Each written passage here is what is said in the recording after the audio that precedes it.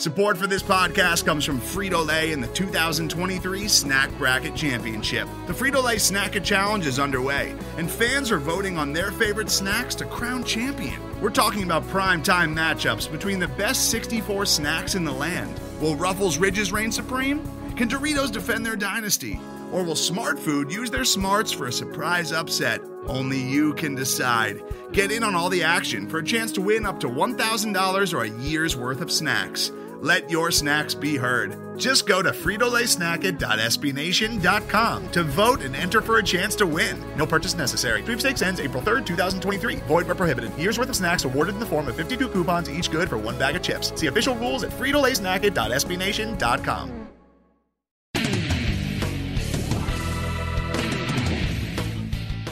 Welcome to the Black and Gold Banneret Podcast. My name is Jeff Sharon. Thank you so much for joining us. Eric Lopez is with me tonight. We are recording this show early this week, Eric, because it is football season, baby. That's right, brother. We are here. Football season's here. Game week is here. And we get a head start on everybody by playing on Thursday night. I know. So we we don't quite have a head start on everybody because USF actually got their head start last week. Like I said, we have a head start on programs that matter. Thank you. But all right. So yeah, we're getting this up on Wednesday because the game is up because the game is happening on Thursday night. UCF against FIU starting the 2017 season, and we got a lot of stuff on Black and Gold Banneret, previewing the team, previewing the game here in the next couple days. We have some exciting announcements for you about our game coverage that we're going to be talking about. Lots to talk about. We also had some. We'll be talking about what's going on around the American, and we'll be checking in on our UCF fantasy contest that we are having with Trace and Andrew from Nightline. So that should be a lot of fun. We'll check in on that, and then we'll also talk about the fall sports that also got underway this past weekend. Women's soccer's big win over North Carolina. We'll talk about volleyball's first weekend out on the road in Colorado, and men's soccer as well, the first weekend of action under new head coach Scott Calabrese. So, by the way, if you want to hear previews of those sports in case you missed them last week, make sure you check our feed because we did them back to back to back, those three sport previews. But this show we're going to be talking about football. But before we get to that, quick reminder for you, make sure you hit us up at blackandgoldbanneret.com where we are churning out content like mad this week.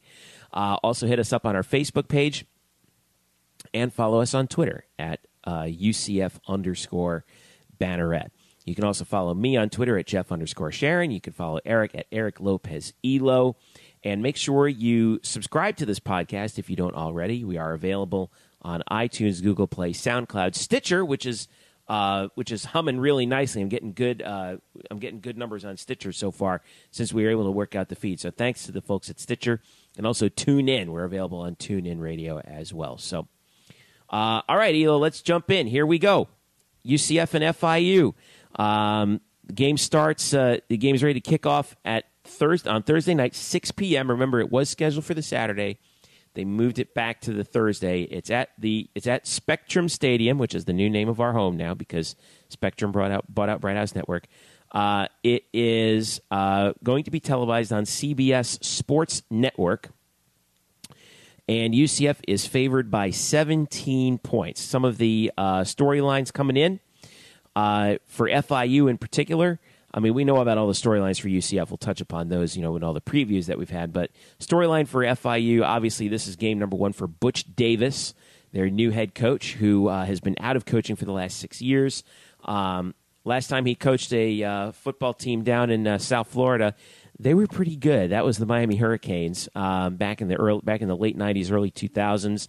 So good that they made the U Part 2 documentary about it. And I don't know if he'll have quite as much success at Florida International, but at least let's give the Panthers program some credit for making a serious move after about 4 years of just, well, let's face it, bad football. We throttled them last year in the first game that I thought that we were like, wow, okay, this is what the Scott Frost offense is supposed to look like down in Miami. That was on September 24th of last year at FIU Stadium. UCF beat the Panthers 53-14 in a game where Mackenzie Milton threw for only 170-some yards. UCF ran the ball all over the place. And that was a fun game to watch. I'm not going to lie. Actually, it was fun because one of my old students from Syracuse, when I was a teaching assistant there, Matt Martucci, did play-by-play for BN Sports, so that was kind of cool. But Milton was only 8 of 14 for 173 and a touchdown. UCF got touchdowns from Dontravius Wilson. Adrian Killens had a 61-yard touchdown run that was the highlight of the game for the Knights, and it was just a steamroll. They had 501 yards of total offense, 26 first downs to FIU's 11.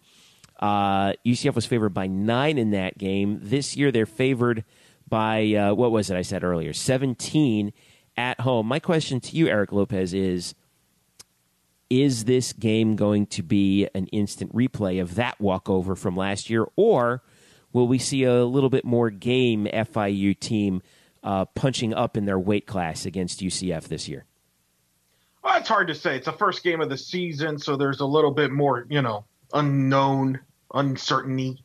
Even Scott Frost this week in the press conference had acknowledged that, you're some of this stuff is guesswork because, Butch Davis hasn't coached at FIU. Last time he coached was when he was at North Carolina. So you're kind of trying to figure out some tape of what they have done over in the past, but that may not necessarily, they're totally different than last year's FIU team. So there's some guesswork involved there, being the first game of the season. Whereas, last year that was during the season when games have already been played and you have tape and you already know who you are to some extent and who they are to some extent. Mm-hmm. So I think there's always nerves in that.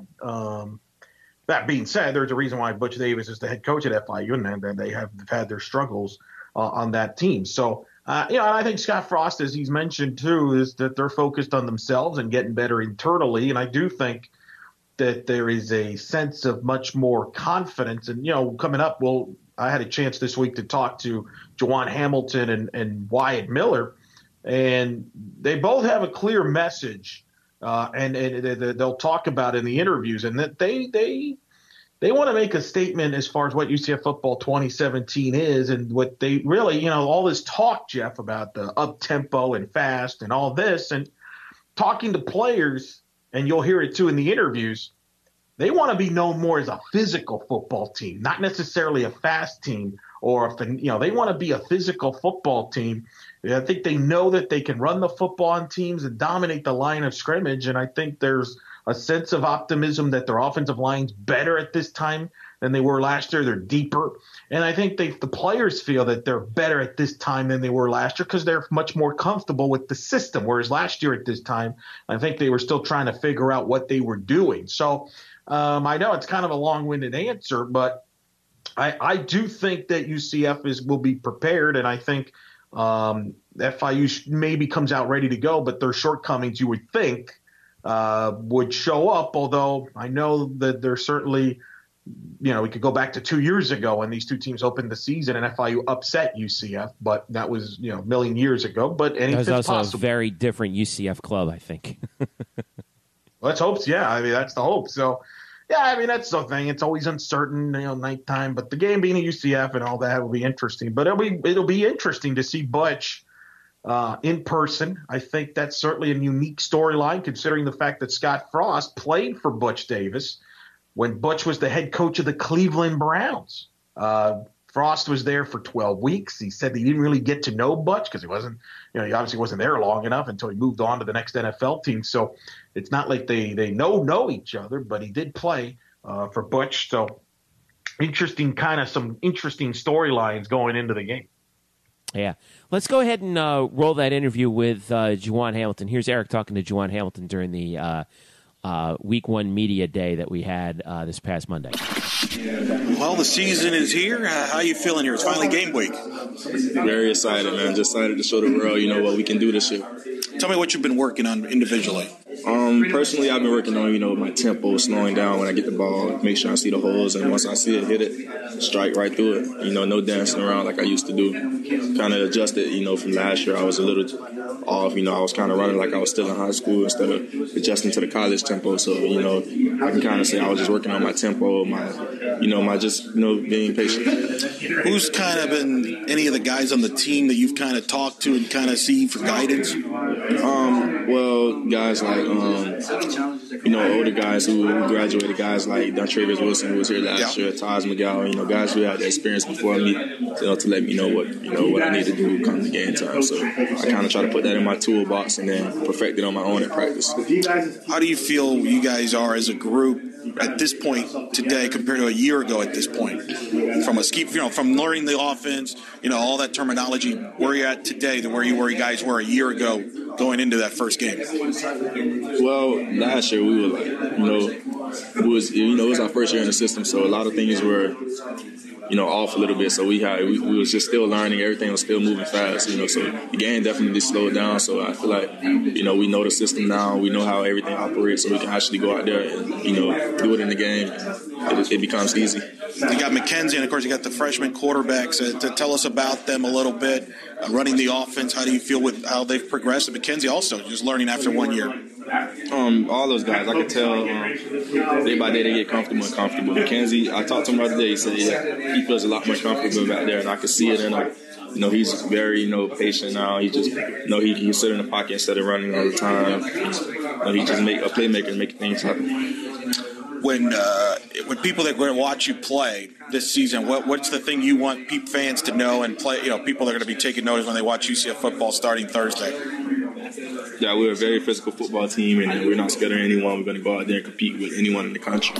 Well, Jeff, you heard Jawon, a very confident young man, talked about working on his game, what he's improving on from last year, and you heard there. And we want to be a physical football team, and I think he's primed for a big year. I got a chance to chat with him there on Monday, and and it's really the strength of the football team, right? I think we would, if we had to rank all the positions on the team, Jeff, why wouldn't you say that the running back position's probably at number one, or at least right there at the top of the list of the strongest position on this team because of the quality and the depth of quality that they have in that position? Yeah, that's what I'd say is that the backs are certainly the deepest. And the fact that they have a lot of sort of guys who are Swiss Army knives, right? Like Jawon, at 5'9", 190, he's relatively small. Last year, 495 yards and 4 touchdowns.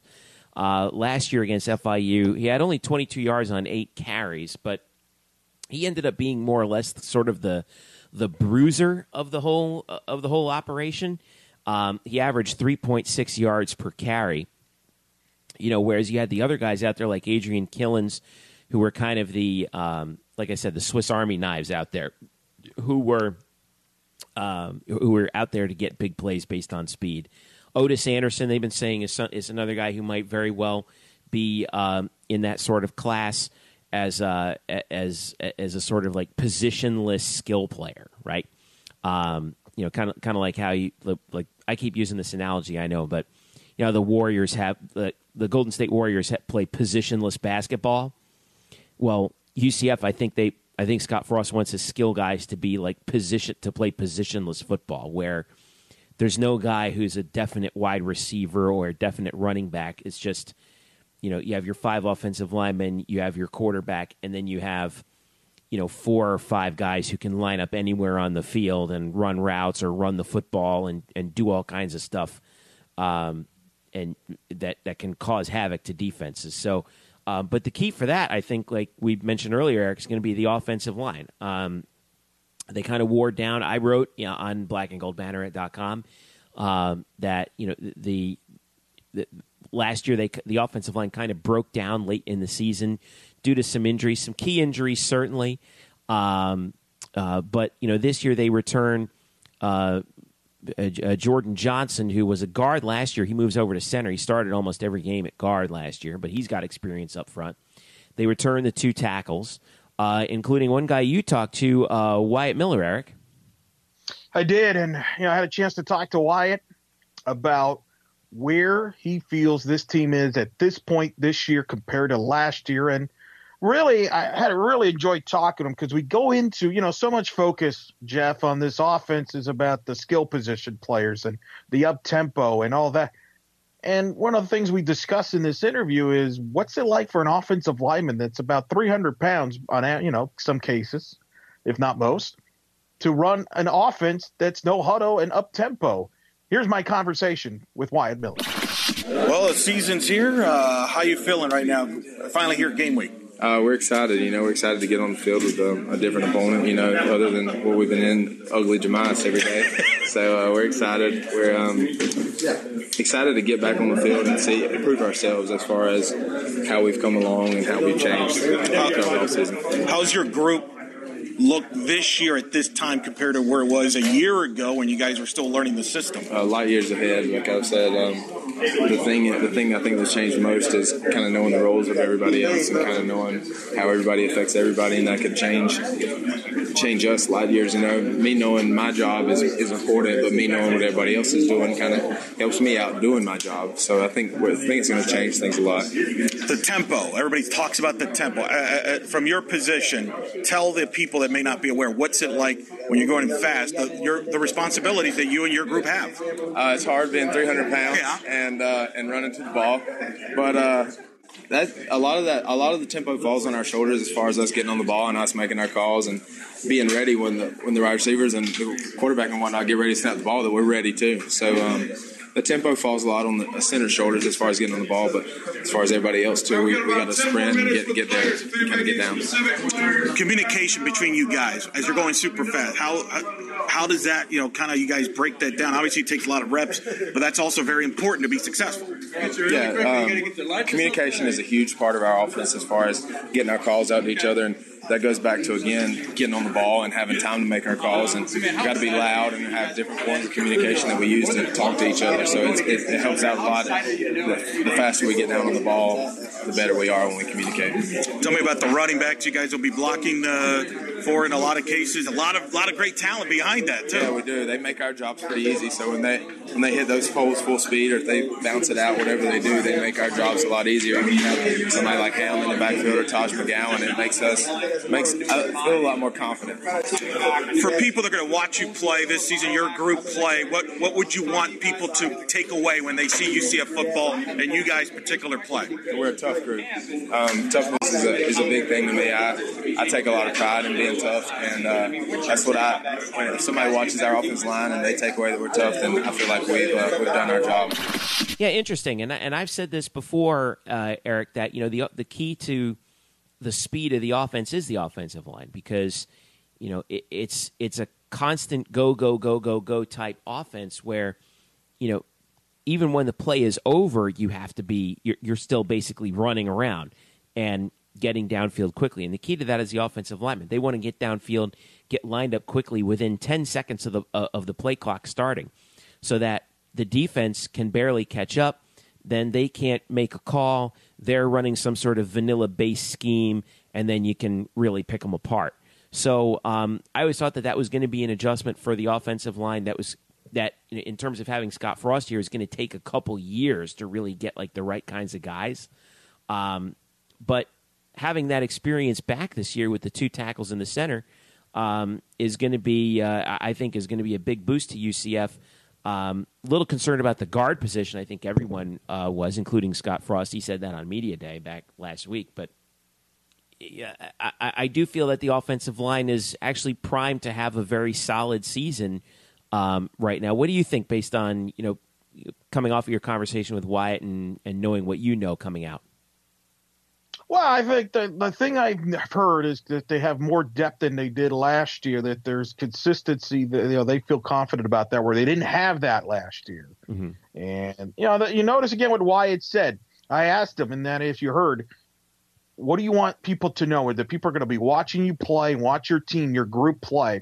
What do they want to? What do they want to? What do you want them to have a takeaway from? And he's like, we want them to know that we're a physical football team. And I think they've taken that really to heart. I never heard that last year, for example, in comparison. I think last year it was more of, well, we're fast. We're going to be fast. We're going to see fast. Right. You heard all of that. Whereas this time around, I'm hearing about physicality, and I like it because, again, I think it's interesting. There's the perception is every time you mention no huddles and spread offenses and all that, you just assume that it's passing offense and it's this and that. Not necessarily. And I've said this again with Scott Frost at Oregon. I think a lot of people have the wrong idea of Oregon that don't follow the sport closely enough.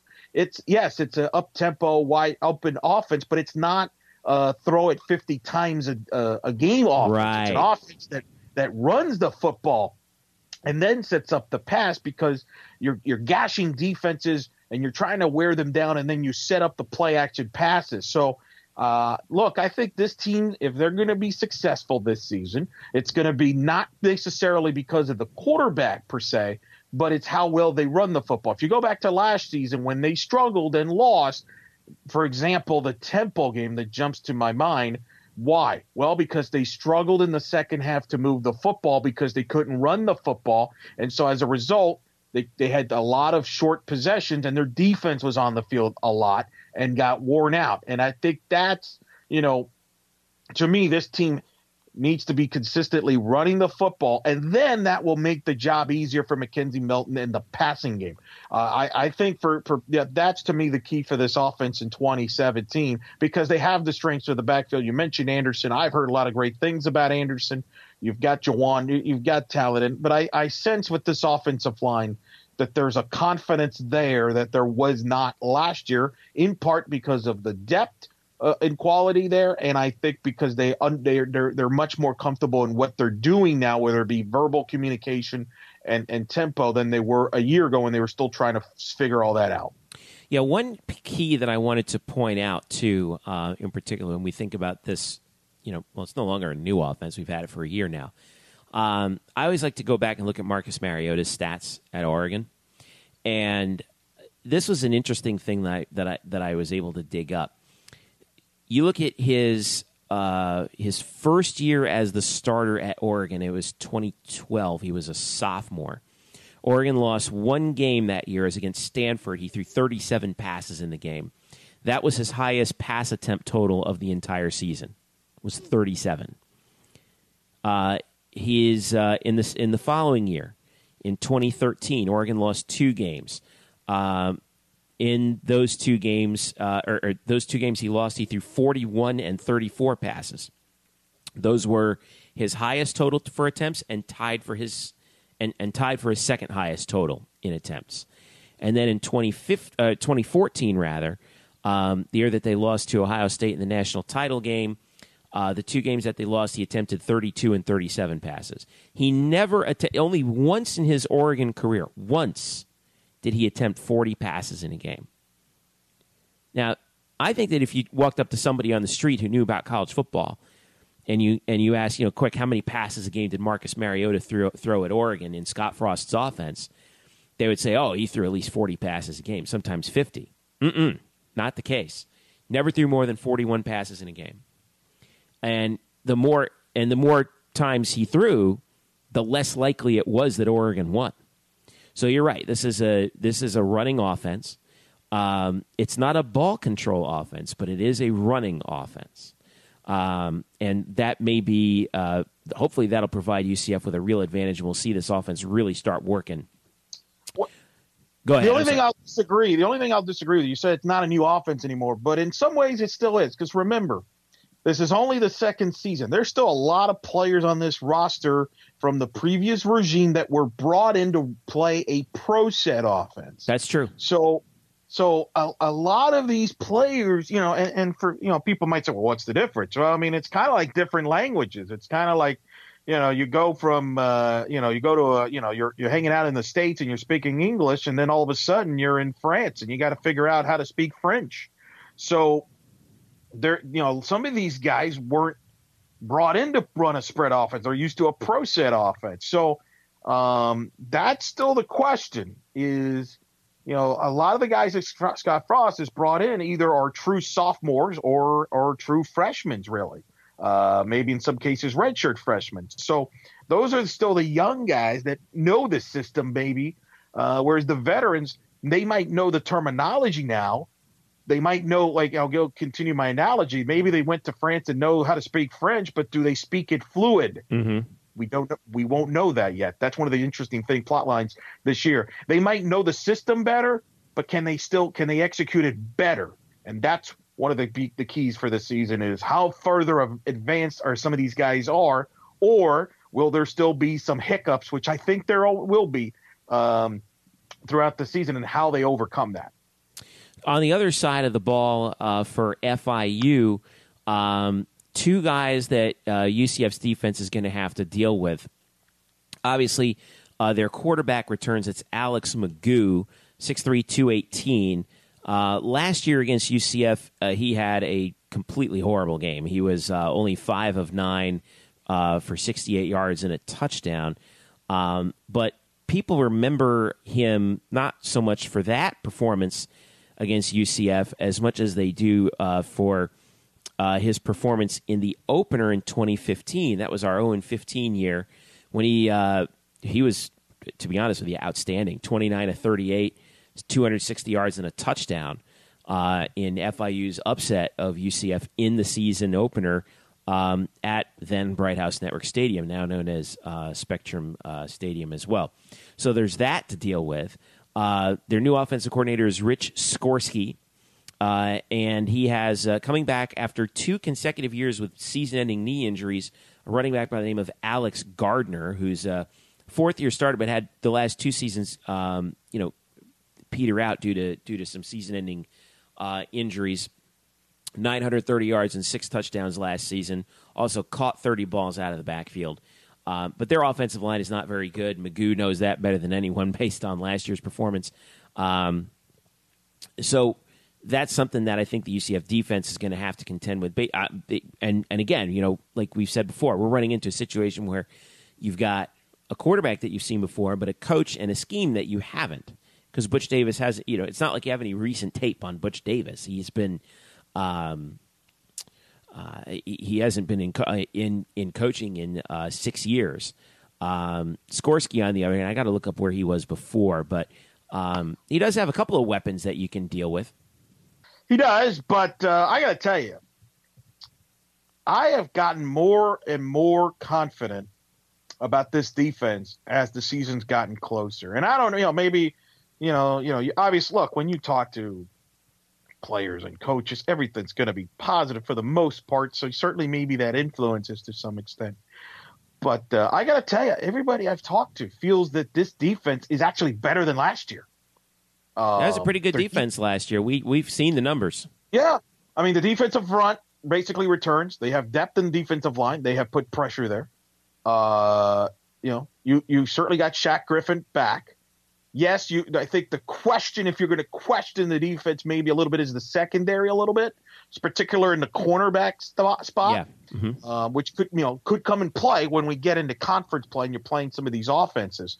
But and certainly you lose Shaquille Griffin to the NFL to Seattle and safety questions there. But a lot of these young guys that were backups know the system and they're very athletic. And you and I actually got a chance back at Media Day, which was a couple weeks ago, to talk to Trey Neal. And you remember what Trey told us? You remember what he told us about the defense and the confidence, where they're at today than they were a year ago? Much more confident. Yes. Trey, well, confidence is one thing. I think we both know Trey's never short on confidence, and nor does he have any reason, because, Trey, I think by the end of the year, he's going to be a household name here for UCF fans. I get a little worried about the corner spot because you do have one redshirt freshman who's going to be starting out there, and that is always something that's going to be that's going to scare the daylights out of people. It's Brandon Moore, who's from Seminole High School. He's going to be out there, but that being the case, I think that may work out, because if these guys are as good as they say they are, right? And an experienced quarterback like Magoo is going to try and test him. That opens up for UCF's defense, I think, a lot of opportunities to make some big plays. Well, and I've seen more, by the way, in person at Seminole when I was, I think it was 2 years ago at a playoff game. I was working statistician work for, at the time, Bright House Sports Network. It's now Spectrum Sports. And he was impressive from an athletic ability. But here's the thing. You know how you protect the cornerback? Get the pass rush. Yep. if the defensive line and if they dominate and put pressure on the quarterback, that's going to make the cornerback look really good because the quarterback's not going to have a lot of time to throw and expose the corner. As you know, if there's no pass rush, I don't care how good of a corner you are. If you got to cover some receivers for 4, 5, 6 seconds, you're going to be in trouble. So I think it goes back to the line of scrimmage and the defensive line, and I think that will allow the young secondary, the corners there, to maybe gonna get their feet wet and experience. Now that could become an issue the following week when we have Memphis, which might be arguably the best offense in the league coming back, but we'll get into that down the road. As far as this week at FIU, I think that's where I think UCF's going to dominate FIU's, dominate that line of scrimmage, and I think you're going to force some turnovers. Well, that's certainly the hope. And FIU's offensive line last year was bad. How improved are they? We don't know. We're going to find out. So, all right. So, real quick, UCF favored by 17. What's your prediction? I'll say they win, and yeah, sure. I'll say I don't. You're into that whole point spread. You're like, you're like the late. Who was the Greek? You're like Jimmy the Greek. Oh boy. Yeah. So are you like Jeff the Greek? No, I mean, no, I'm Italian. So Jeff the Italian. Can we go with that? Jeff the Italian. Then you're. I don't know if that's PC anymore. How did Jimmy? I mean, that's a whole other story. How did Jimmy the Greek get allowed to be called Jimmy the Greek back then? Probably wouldn't have been allowed in today's PC world, but whatever. I will say that UCF wins by more than that. I, too, believe that UCF will win and cover. I don't think they will be as dominant as they were last year. It won't be a 53-14. Remember what happened in that game? Last year was I think that night FIU fired their head coach. They did, yes. Ron Turner. That's right. Former head coach of Illinois. I think it was the next day they fired him, and that was his last game as the coach at FIU. So, right. I don't think that's going to happen this time. No. And for whatever it's worth, I mean, I think Butch. I think he'll do well at FIU. The guy, he can recruit. He knows that area. They'll get players. I think he'll turn that program around into a bowl team. It'll be interesting because obviously FAU with Lane Kiffin, they have the better facilities. Interestingly, as of now, to our awareness, this is the last game scheduled between UCF and FIU. FAU will play UCF coming up here. So, it's kind of interesting to see how that will go and how Lane Kiffin does at FAU and how Butch will do. And it's interesting because it's kind of a contrast. Lane has made a lot of noise on and off the field, whereas Butch has kind of been quiet since he's been there at FIU. Nothing's too earth-shattering. So very interesting styles there, and it'll be interesting who's successful and who's not successful, or maybe they're both successful. That'll be fascinating. Well, for the sake of college football in the state of Florida, I do hope that they're both successful because I think it would be fun to see. Well, if you had to bet money, if you're betting money, you bet money today, Jeff the Italian, that's going to be your new nickname when we get into that. I feel like I should be like, change my name to like Vinny or something, if we're going to do these kinds of things.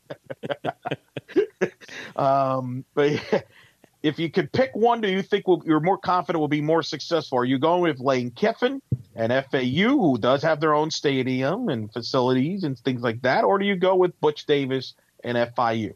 I'm going with FIU because let's not forget they have their own stadium too. It's a little bit more of an erector set than FAU, but they do play on campus. I just, as someone who grew up a University of Miami fan, I have, I guess, a special place in my heart for Butch Davis, and I know what he's certainly capable of and what he has done down in South Florida. He's a familiar sight to a lot of the South Florida football community. If you're going to succeed at FIU, you're going to have to get those kids that that not just the top level Florida schools passed on, but also other out of state schools passed on too. So these are kids that Florida State, Miami, UCF, and USF were both like, nah, no thanks. And when you're looking for guys like that in South Florida high schools, you could find yourself some real diamonds in the rough, especially when you got a kid who's talented, first of all, than the average Bear, and has a chip on his shoulder. I think Butch knows how to play that pretty darn well. So I hope Butch has great success at FIU, just not on Thursday night. So, all right, let's take a look around the American real quick of what's going on. First of all, obviously we're playing on Thursday night, and we're not the only team playing on Thursday night in the American that you can check out. By the way, the game 6 p.m. kick on CBS Sports Network. If you're at home, you can switch around a little bit. Cincinnati is opening their season against Austin P at 7 p.m. on Thursday. That's on ESPN3. UConn opens up with Holy Cross in Hartford. That game's on ESPN3 or SNY if you get that channel from up in New York. And also another one on Thursday is look at these games on Thursday. Oklahoma State and Tulsa. That game's at Stillwater. That's on FS1, 7:30 p.m. And Memphis opens up their season, of course, at 9 o'clock on CBS Sports Network, playing Louisiana Monroe. That's at Memphis. So that's a doubleheader on CBS Sports Network on Thursday night of American Athletic Conference football. UCF against FIU, followed by ULM against Memphis. Navy opens up with Florida Atlantic down in Boca Raton. That's on Friday night at 8 p.m. Saturday, Temple heads to Notre Dame. That's a big opener there. That game will be on NBC at 3:30 p.m. on Saturday. By the way, that FAU Navy game on Friday night is going to be on ESPNU, so that's nationally televised. Also on going back to Saturday, like we mentioned, Temple at Notre Dame on NBC, 3:30. USF plays Stony Brook in Tampa. That's on ESPN3 at 4 p.m. on Saturday. East Carolina faces James Madison at home on ESPN3 at 6. And let's see what else we got. SMU and Stephen F. Austin on ESPN3 in Dallas. And Tulane takes on Grambling in New Orleans on ESPN3. That's at 8 p.m. So that's your American Athletic Conference rundown. By the way, USF, by the way, of course, they started their season, a little slow against San Jose State, but picked it up and ended up knocking off the Spartans. So that was Charlie Strong's first win at USF. So they got a little bit of a head start on us on that as well. And then also, so yeah, that's how the American shapes up right now. So one last thing we wanted to get to before we take a break. Got to check in on our UCF fantasy here. Remember, folks, this is if you listen to the Nightline podcast, you know this. But if you don't and you listen to us, first of all, great. Second of all, this is how this works. We got a little friendly competition here, a fantasy football competition going on between us here at the Black and Gold Banneret and Trace and Andrew with the Nightline podcast. What we're doing every week is we are picking each of our little establishments are picking one offensive player and one defensive player and facing off in a sort of fantasy competition. The rules are you get 1 point on offense. You get 1 point for every 10 yards, rushing or receiving. Quarterbacks don't count except for rushing and receiving yards. So if you could pick a quarterback, but you're only getting their rushing and receiving yards. You get 5 points for a touchdown. On defense, you get a point for a tackle, 5 points for some kind of turnover or a sack. So a forced fumble, sack, or interception. So just to update you, we had the first pick. We picked who do we pick? We picked Jawon. We picked Jawon Hamilton for our offensive player, right? And that's not why I interviewed him, just for the record. That just happened. We picked. I didn't encourage him. Hey, listen, make sure you get a touch. I didn't do any of that. No, we don't do that. We don't do that. We did pick for we picked Jawon, and we picked Trey Neal for our defensive player, and Trace and Andrew selected Shaquem Griffin and Traquan Smith. So Shaquem's their defensive player. Traquan, obviously, their offensive player. So we'll see how this goes. We'll be following the competition with them throughout the season. Absolutely, a little friendly contest between the two of us. Absolutely, and as I told I'll tell Trace, look, don't take it personally. Finishing second every week, it's okay.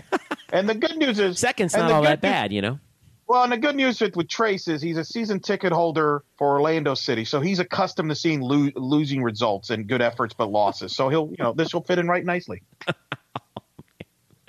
All right, we'll leave it at that. All right, stick around. When we return from this quick timeout, we will talk about women's soccer and their big win over North Carolina in double overtime the other night.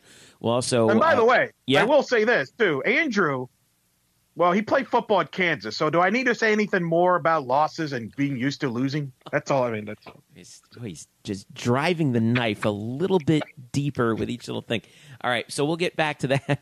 We'll talk about women's soccer and volleyball and men's soccer coming up here in just a little bit. Stick around. The Black and Gold Banneret Podcast is back after this. Hello, Night Nation. I'm Andrew Fegley. And I'm Trey Strelko. Where are we? This isn't our usual spot. It looks like we've landed in the Black and Gold Banneret Podcast. Oh, yeah. I've heard of those guys. You know, Nightline has UCF sports covered. Week in and week out, we bring you interviews with newsmakers and in-depth analysis of UCF sports. Subscribe to our weekly podcast on iTunes, SoundCloud, Stitcher, or wherever you get your podcasts. Be sure to subscribe to Nightline on YouTube, like us on Facebook, and follow us on Twitter at UCF_Nightline. Trace, can we go back to the 1148 studios now and start working on our next all-new Nightline? How do we get out of here? Go Knights! Charge on. Now back to you guys in the Black and Gold Banneret Podcast.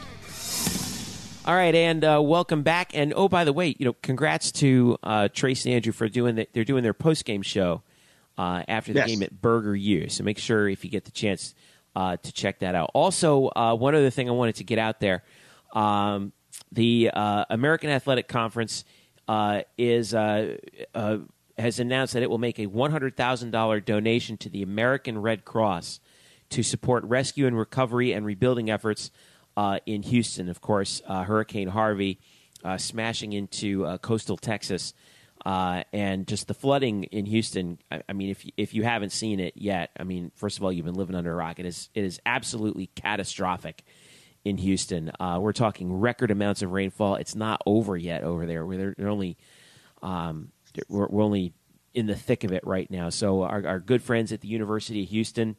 And the guys at the podcast, I checked in with them earlier this week. They're doing fine, but the city of Houston needs our help. So you make sure you visit redcross.org, call 1-800-RED-CROSS, or text the word Harvey, Harvey, to 90999, and you'll make a $10 donation to the American Red Cross. So our thoughts and our hearts go out to our friends at the University of Houston and all the fans out there in H-Town as well, and all the UCF Knights out there who've found their professional lives moved out to Houston. It's going to be a very, very long and arduous process of recovery and cleaning up from the devastation that this 1 in 1,000-year flood has brought to the Houston area. So one of the largest populated areas in the country. So please, if you can spare a little bit to donate, our friends in Houston need your help. So please look out for them on that. All right, let's talk about, well, I thought this was the big story coming out as we dive back in. Jeff Sharon, Eric Lopez with you. Follow us at UCF_Banneret on Twitter, blackandgoldbanneret.com, and Black and Gold Banneret on Facebook. We've got let's dive into women's soccer here, Eric, because what a moment to start the season for the Knights.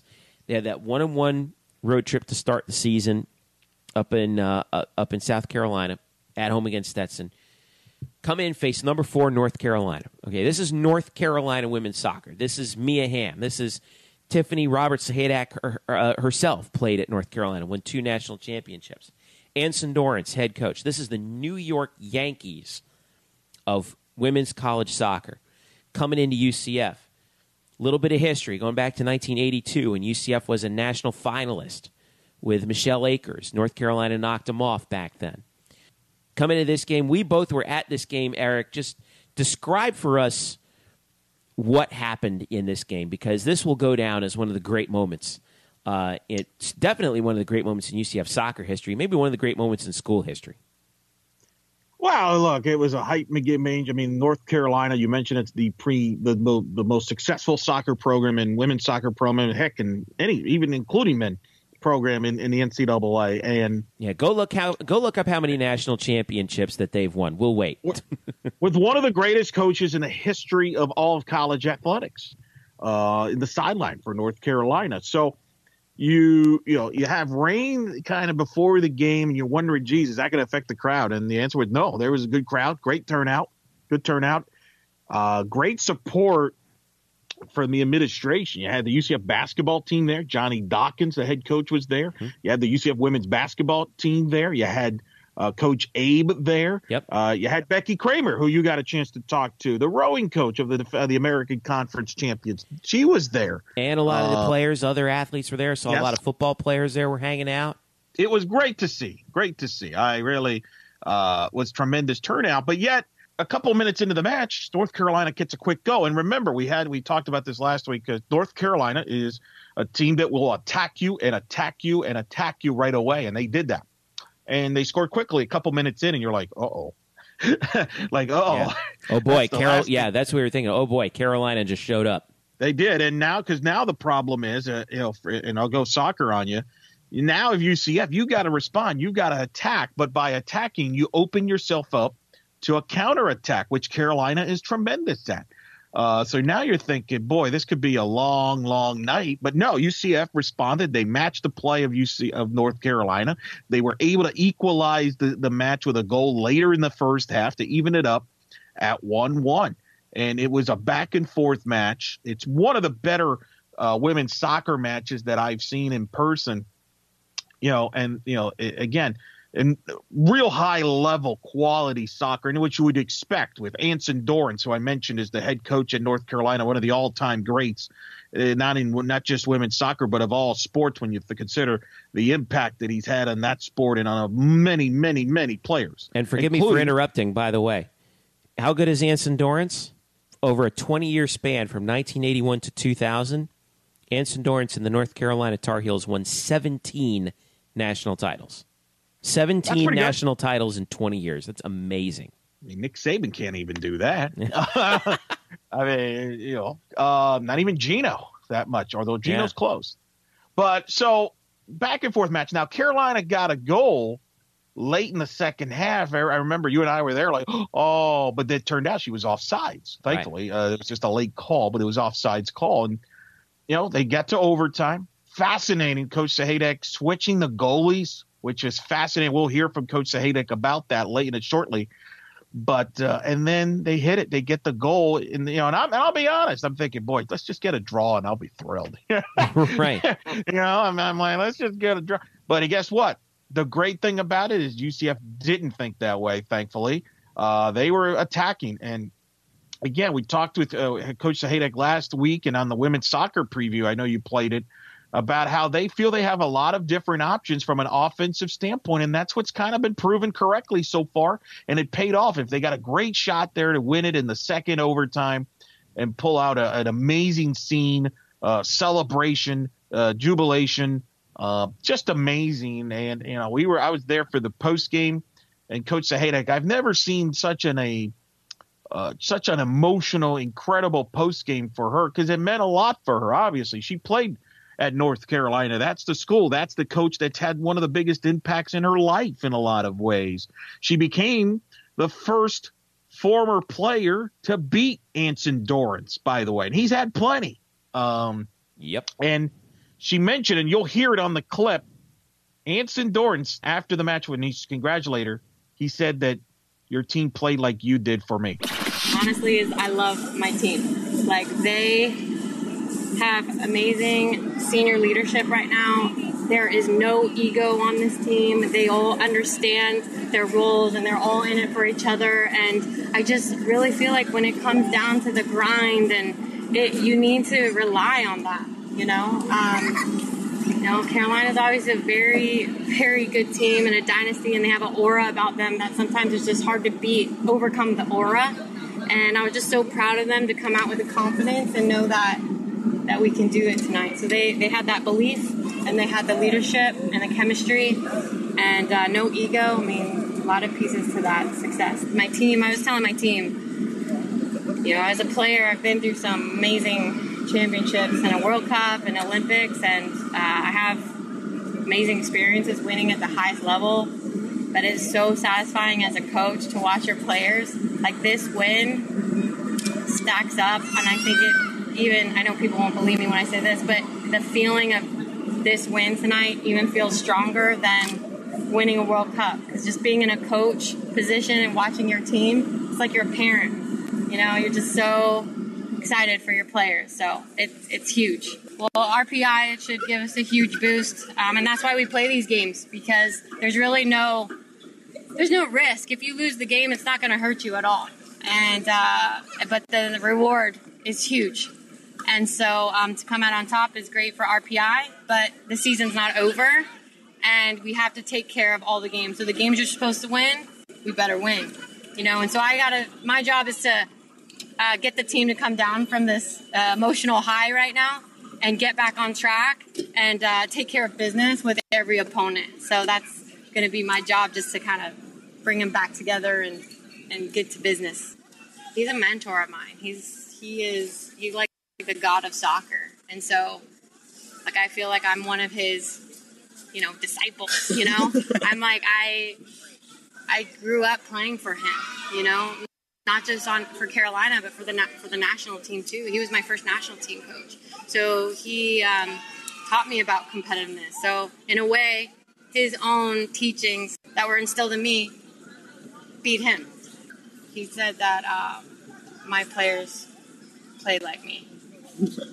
So, which was that just gave me goosebumps. But that is the best compliment that I can get, because Anson always said that my best quality was playing with my heart, and he saw that in my team tonight. So that was the best compliment I can get. Well, that was, you talk about an emotional win.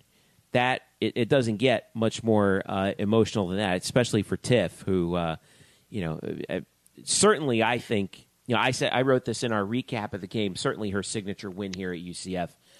Christine Creighton, the senior who got the game-winning goal, was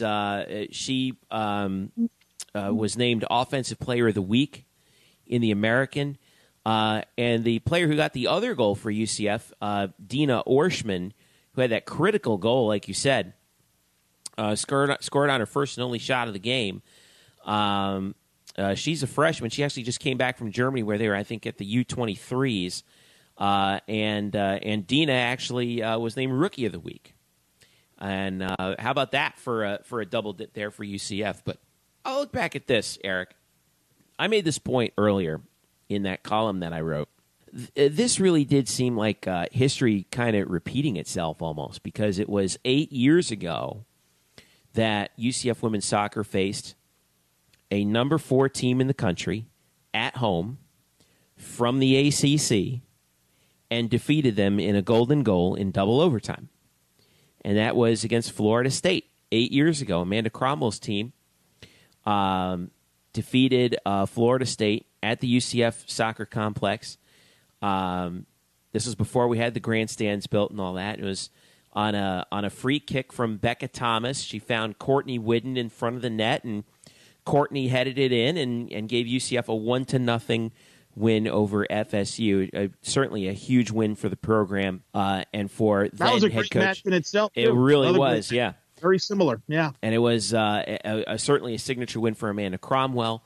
And then, but this game against North Carolina, this is beating UCLA basketball in the '60s. This is certainly her signature win, and you got it from the soundbites that we had from her after the match. That how emotional it was, and what a springboard it is for the program too to beat North Carolina. And as she acknowledged in the audio, some of the audio highlights you played there, it's the biggest win of her career and one of her favorites. I mean, it's right there. I mean, this is going to go down. She's had some great wins as a player, obviously, which is well documented, but this is going to be right up there. I mean, it meant a lot. And you're right, it's a significant win because obviously, look, you missed the NCAA tournament last year. There's questions. Okay, what a big win to put yourself on the map. I mean, this was the story across all of the soccer world. It was on NCAA.com. and it's a big statement win to say, hey, that we're around. And, UCF's, one of the great programs in women's soccer of all time. I had this conversation in the stands with some of the people, and then actually with Trace from Nightline. We have actually talked about that because Trace and I are big soccer fans. And I've always said, Jeff, all right, I've always said this. When it comes to women's sports, I've always felt that UCF is a women's soccer school. It's always been number one from a tradition standpoint, from an interest standpoint, from a success standpoint, from whatever you want to say. Women's soccer has been the program when it comes to women's sports, and I've always put it as number one. When you put it in that regard, when you have one of the greatest female athletes in the history of not just soccer, but in a lot of the women's sports, and Michelle Akers played at UCF and things like that. So there's tremendous tradition. There's tremendous expectations.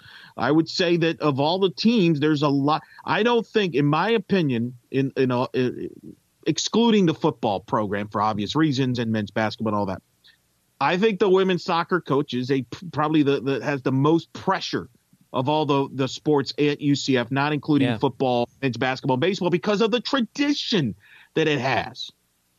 Yeah, there's tremendous tradition, and it goes back to, like you said, Michelle Akers. But, when I think of UCF women's soccer, what other program in the country, maybe North Carolina, maybe Virginia, but what other program in the country is as closely tied to the United States women's national team as UCF is? Consider that Michelle Akers played here, and then the last two head coaches, Amanda Cromwell and Tiffany Roberts Sahaydak, both former members of Team USA, and that has, I think, staying power certainly with recruits.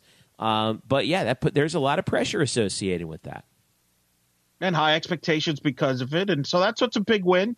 It's a significant win. To get him, and look, the two programs played, I think, in one of the first ever national championship games in women's soccer in 1982. 1982, that's right.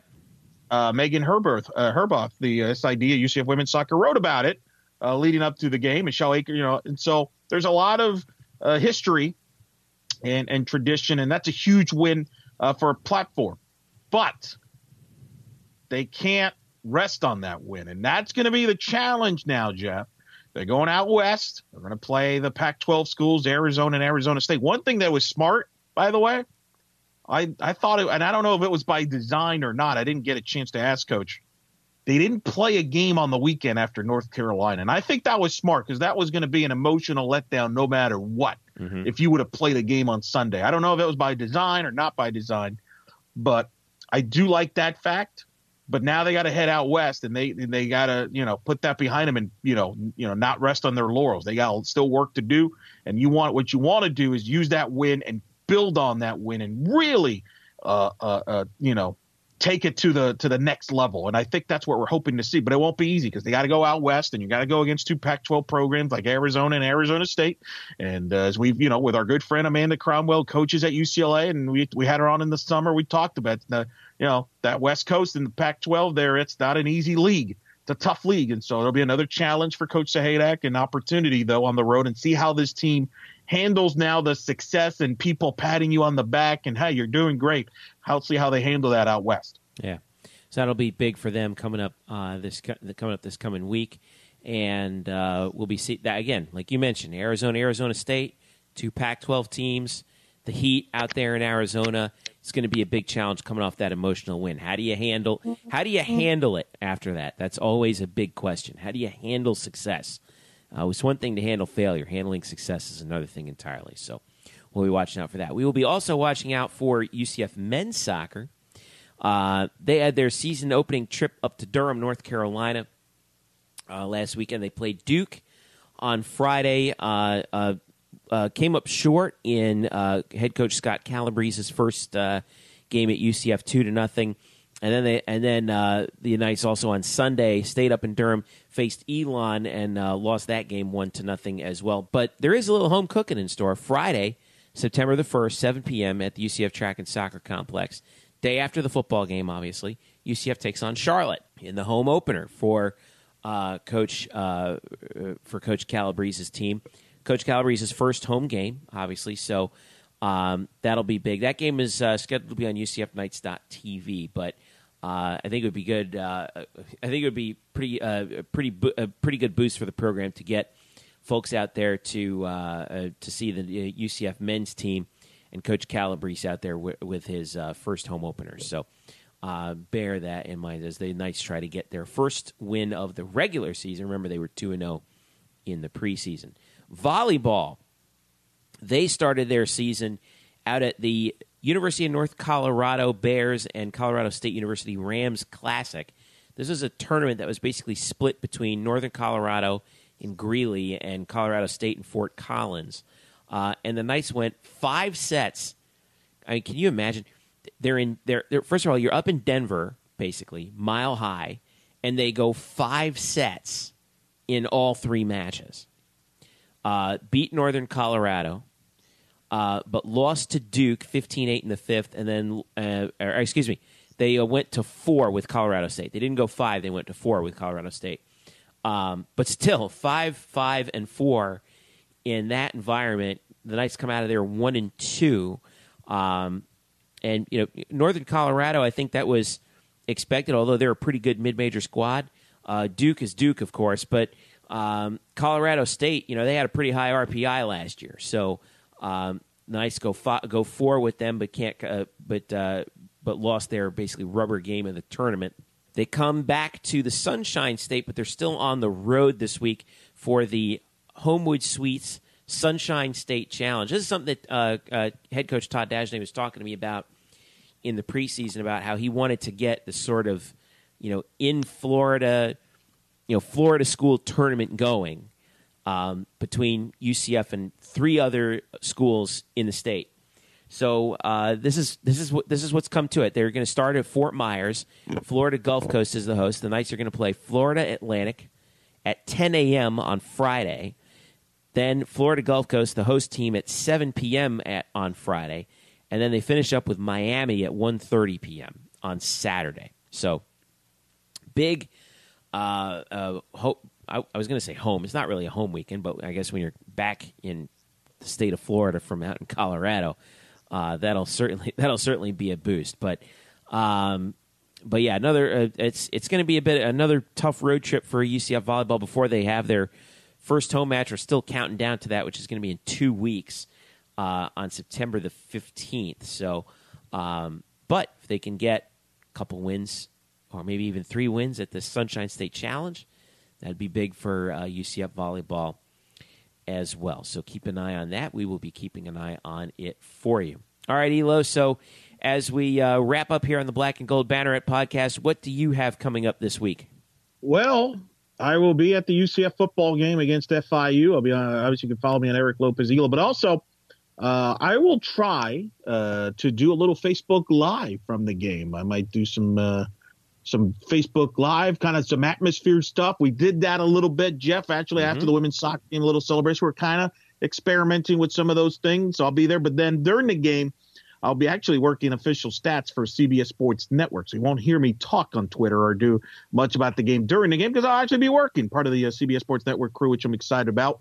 I think that'll be a good broadcast there. Looking forward to it. Aaron Murray, by the way, former Georgia Bulldog quarterback, who was the quarterback for Georgia, by the way. I don't know if I'll bring this up, but I'm sure somebody will in that press box. Was the quarterback for Georgia, if you remember, Jeff, when UCF beat Georgia in the Liberty Bowl. That's right. Aaron Murray from originally from Tampa. Exactly. Yeah. So you're right.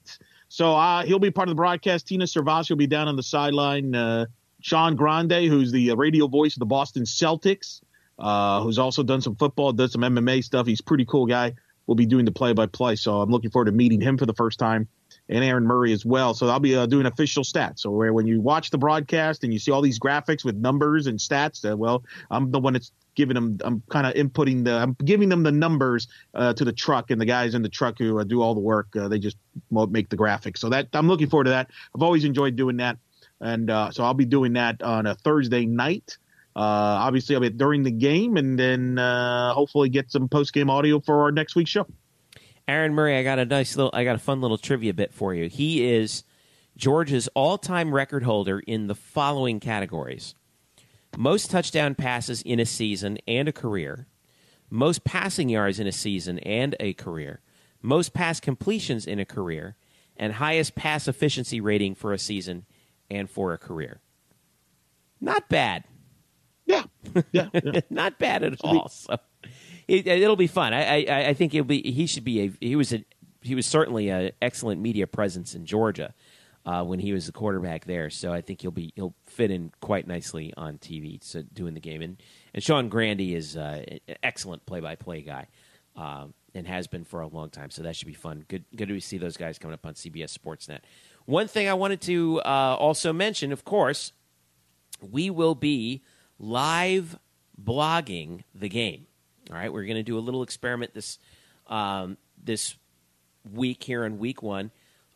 Myself and our resident editor and knower of many things, Brian Murphy, we will be live blogging the game right here on blackandgoldbanneret.com. Okay, so make sure you log in, and we'll basically be carrying on a conversation. Brian will be, I believe he will be at the game, right, Eric? So he'll be there. That's correct. Murph is back. He's back, right. So I will not be. I'll be watching the game on TV, but we'll be. You're the guy. You're that guy. Yeah, I'm that guy. But we'll be live blogging the game from kickoff all the way to the final gun, and trying to provide a little analysis as things go. So make sure you check that out at blackandgoldbanneret.com. I'm going to throw a link up there to our on our Facebook page, as well as it'll be the first thing you see on our site, and we'll be tweeting that out as well. So make sure you follow that. Should be fun. We never tried it before, so we're probably going to mess it up a few times, but that's okay because we're trying it. So make sure you're on the lookout for that, and make sure you follow us as always at blackandgoldbanneret.com. As well as on our Facebook page, which you can just search for Black and Gold Banneret, and we're there. And also on Twitter, UCF_Banneret. I'm at Jeff_Sharon. Eric Lopez is at Eric Lopez Elo. All right. And don't forget to, again, if you haven't already, please subscribe to us, rate us, send us some questions, whatever you want to do. You can rate us on iTunes, Google Play, SoundCloud, Stitcher, and TuneIn as well. So, as we wrap up here, Eric Lopez, enjoy the game. Say hi to Aaron Murray for us because, I never got to cover him at Georgia, but a couple of folks that I know did. So they had nothing but high ratings for him, when he was there. So that should be a lot of fun. Enjoy the game, Eric. Will do, sir. Will do. All right, and thank you, as always, for listening. This has been the Black and Gold Banneret Podcast. We will catch you next week.